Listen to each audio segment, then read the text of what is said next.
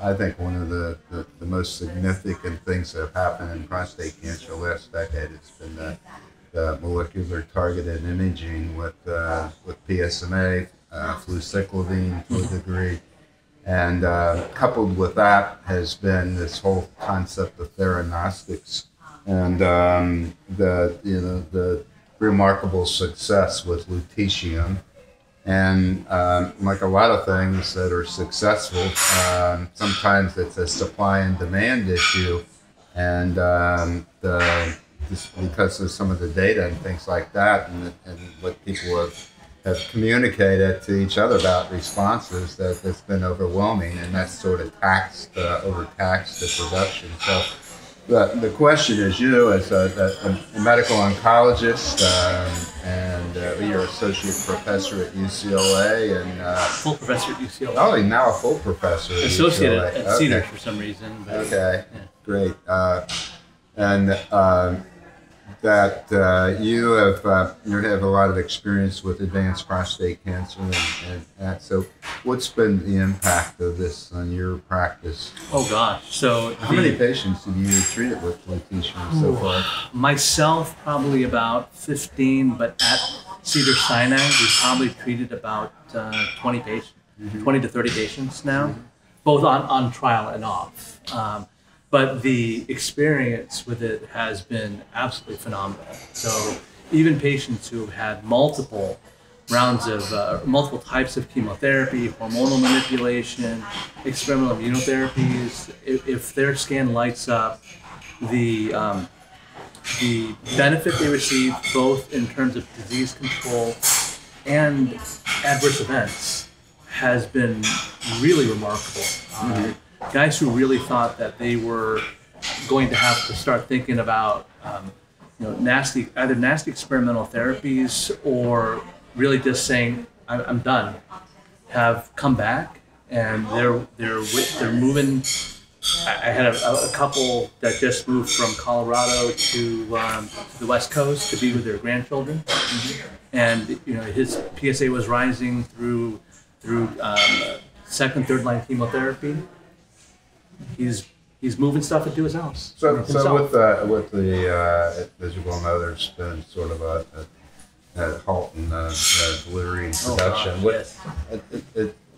What effect does that have on you and your practice so far in patients? Yeah, this is causing a real strain in my practice and in the community at large. There are a certain number of centers around the country that are able to, quote unquote, able to give this drug, but the slots are being rationed out. Patients who are on it are concerned that their doses will be delayed, though they know they're guaranteed to get them, and it's causing a lot of stress in the community for patients. More for new patients than the ones currently on it. That's the thing. So the patients who are on are worried about delays, but I have a queue now of, I think I have at least 6 patients who are waiting. And the word from on high right now is that without the establishment of a supply chain, they're not guaranteeing any starts for me until about a month and a half from now, which for someone with advanced prostate cancer, which has progressed through multiple lines of therapy, it's like an eternity in a way, but at least there's a light at the end of the tunnel there. Let's just hope so. I mean, at least would have, even if you take a step back, experienced this when some of the molecular targeted imaging scans came out, like fluciclovine. We had to wait for that for a long time, or send people away. Same with PSMA. It's true. And I think it's just it's offspring of the successfulness of this treatment and the demand for it. And who would have predicted it would have been like this? I mean, it's a wonderful thing to be able to offer to somebody. It's wonderful to see them get through the treatment so well and have that benefit. But it is a heartbreak to know that and to see someone waiting for something that is life sparing, that's highly effective, and it's really kind of it's truly a revolutionary therapy for the field. Well, we'll get through it, but it's a bad thing and a good thing to have that we have.